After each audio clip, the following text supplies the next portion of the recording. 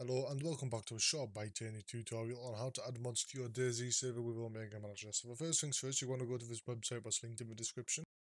You want to sign in with an account that already owns DayZ, and all you want to do in this domain name box is put your server IP in. Press you agree to the Steam Web API terms of use and press register. So my key is going to be blocked out, but all you want to do is you're going to want to copy your key, and then you're going to want to minimize this. You're going to want to go to your documents, and you're going to want to go to your documents, OmegaManager, and manager folder. All you want to do is scroll down to the bottom. The username and password, what you've just signed in with on the website, should be in these boxes, and you want to put your API key in this box here. All you want to do is save your file and then launch up OmegaManager. So now I'm going to load OmegaManager. I'll come back once it has loaded because this may show sensitive information. So our OmegaManager has finally loaded. So you will see a notification come down here in the bottom right. So all you want to do once it's loaded is you want to go to your internet and type in localhost 8081. So now your server may be running. All you want to do is press the shutdown button and wait for that to happen. So once we've done that, all we want to do is go to overview. And as you can see, it doesn't require an API key anymore as we already entered that. So all you want to do is press mod configuration. And now we can add mods. So I'm going to sort by subscriptions. And as you can see, the most common subscribe mod is CF, as this is usually required for all mods to run. So what I'm going to do is I'm going to add that. I'm going to press save changes. Press OK. Go back and press install untracked mods now.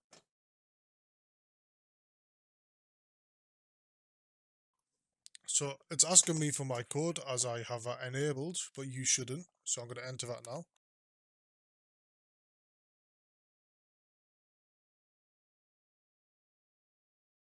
It's going to enter. It might ask me for my code again, but that's fine. It's downloading the item. And as you can see, it's a downloaded item, so that's good. So now we're going to minimize that. We're going to press start. And as you can see, CF Tools is installed. That's good.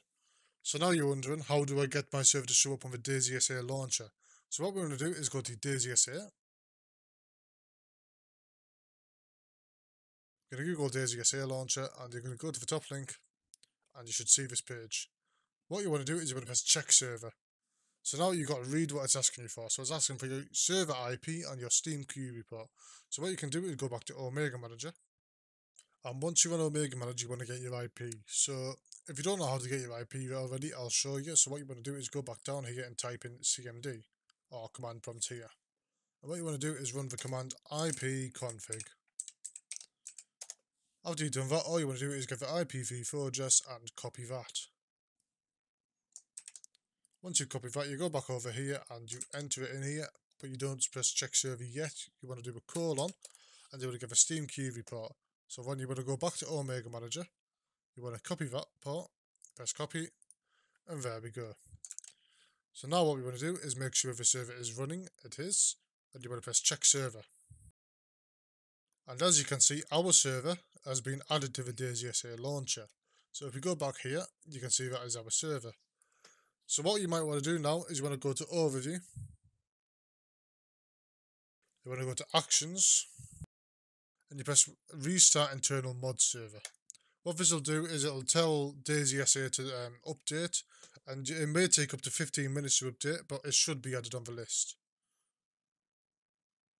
So now you should be on the DayZ launcher list and you have successfully added a mod to your server.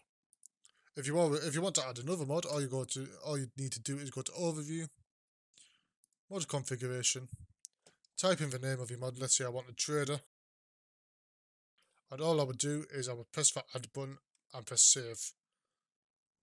So there, thank you for watching this tutorial and I hope it helps you.